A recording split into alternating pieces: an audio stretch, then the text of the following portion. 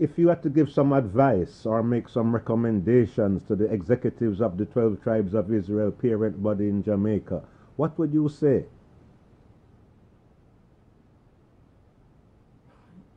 I can't advise. I don't know. That's a tall one, but I would say please put Larry in check. Don't sell out. Don't let us not sell each other and give away our legacy.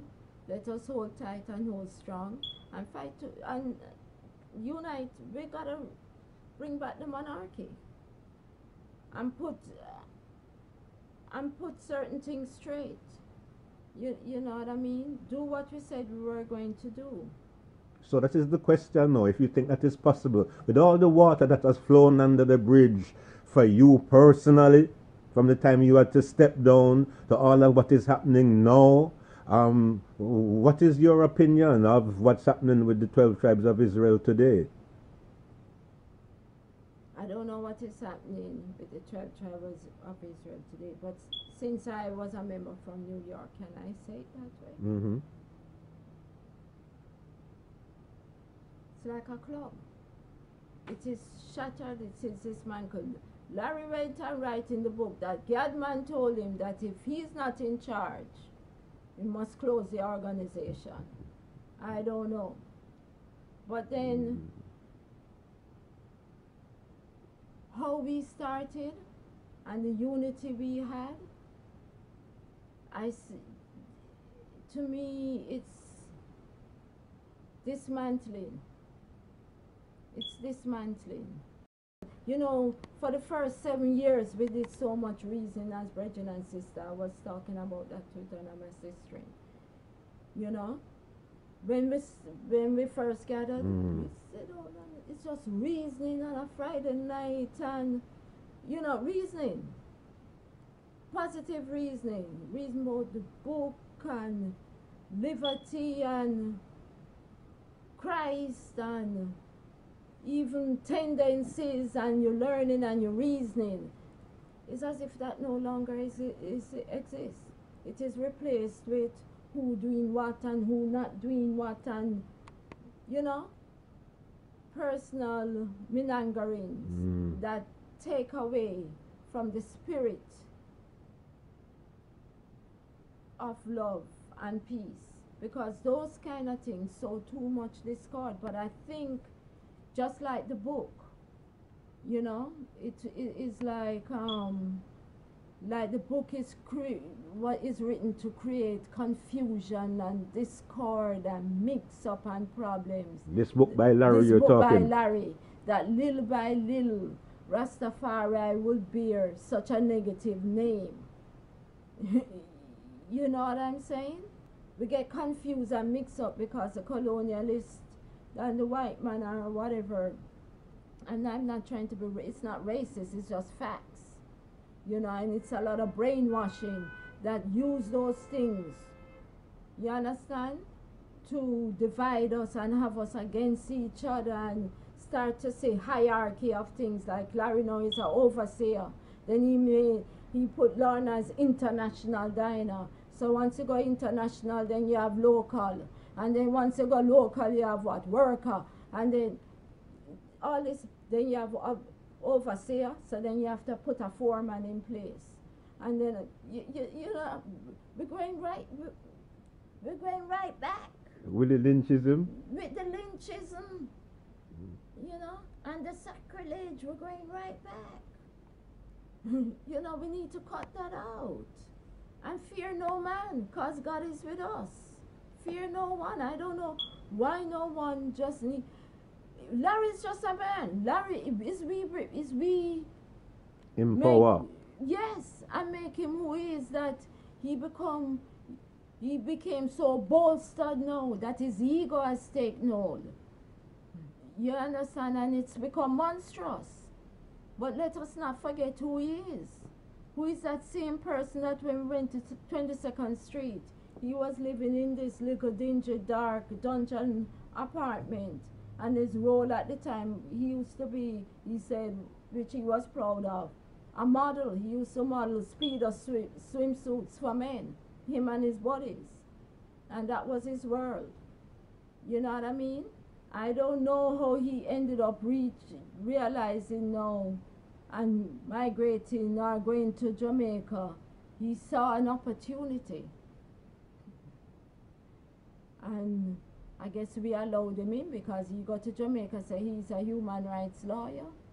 And then you got one stand-up hill meeting as a guest, and then get the Jews book, and then come back to America and start, and says him start an organization. And then he do all these different trips over 15 countries.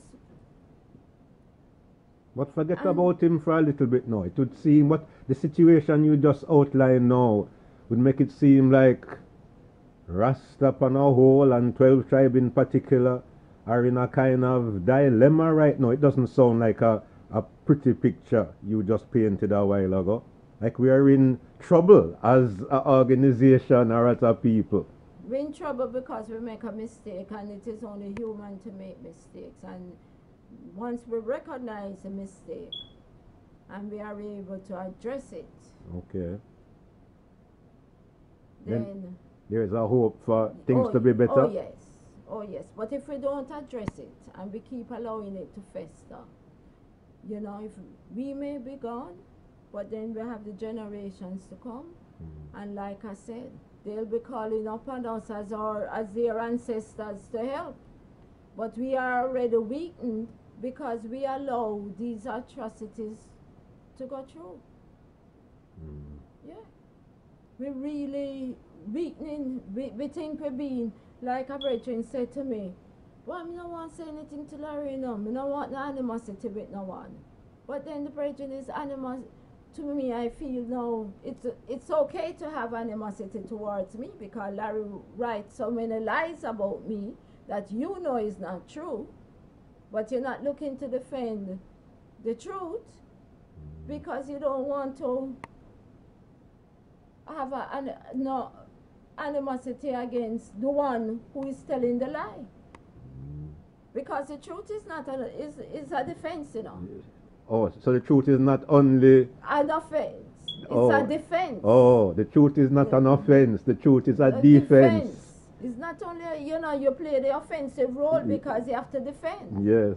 You understand? Hear them lyrics there. And it's not a sin. Yes, it's certainly not a sin. It is all right. Yes. Because for all the years, we turned the cheek. Because we really allowed Larry to do so many things. Because I remember when I came back from Ethiopia, I don't know why he wouldn't want to work with me, but one of the things and many of us saw was that we wanted to do more, because what's the sense in just a keep dance and celebration? What we're really doing? Who we sending? Because when we send even Carl Zebi, but we're not nurturing him, we just send him so. Send him to Ethiopia. Without no support. Without no support. Okay, yeah. Crippling. Yeah. Crippling. You understand? So now we go and we see, you know, because we all went and we see, and we need to be doing more. And that is the problem. Him have the last word, so he say, and everyone allow him to have the last word. And no, we're not going to do it that way. We're not doing that. That evening get to the point, and I heard, unfortunately, I wasn't in New York at the time. I was living there, and I was already thrown off, say it that way. That even when the brethren now got ill and needed to come to America for medical reasons, they didn't have the money, but them have the money to keep the dance and the celebration, and Larry was traveling all over the place and staying at other brethren and sisters. I'm not even spending his money, it's our money. But they couldn't come and they couldn't bring him for the medical reason. The brethren died. The brethren who start the school. In Ethiopia? In Ethiopia, Carl Zebi. Because when I went there in 84, he didn't have any children there. He was teaching the children there, the Ethiopians and all alike. He's him teach me how to count, and ulet. Listen, Philippines taught too, but Philippines also had a big family. But Carl extended a little more because he had no children. You know what I'm saying? That is the start of the JRDC school you are talking about. The JRDC school. The book should be taken off the shelves at any means necessary. And and I'm not going to stop saying that. And I hope others will realize that is not personal. They have children, they have generations. Do you want that to be your legacy? For 18 years of my youth, I gave to the organization.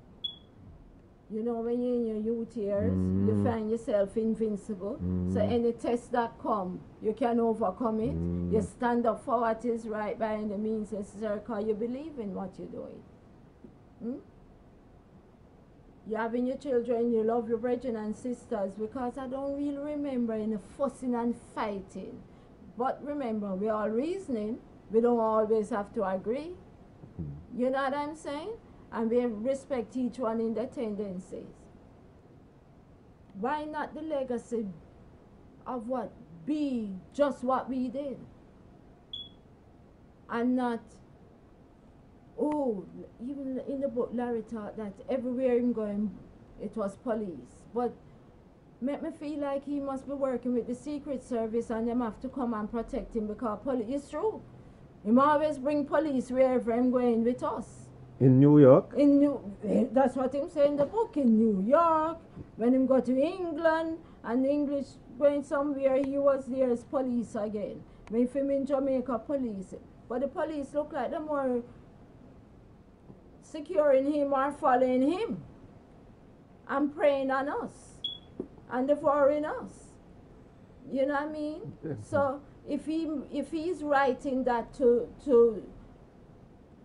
insinuate that we are the criminals. We are criminals. Oh. You understand? Because he quickly said to learn how to respect authority, but our authority is God. But he write that, you know, he uphold respecting authority by having a better relationship with police. No, our authority is God. But it looked to me like everywhere he go, the police come and prey on us, like he talked about when he was living in the Bronx. The police come and raid somebody else, another member, apartment, and take the sisters, but he was right there ready to give them pillow and a sandwich while they rested. That's what he write, while they go to jail for the overnight. So I don't know. It's questionable. It's, you know, the book has so much lies in it that even when he's playing the hero, it more coming like the devil. You know,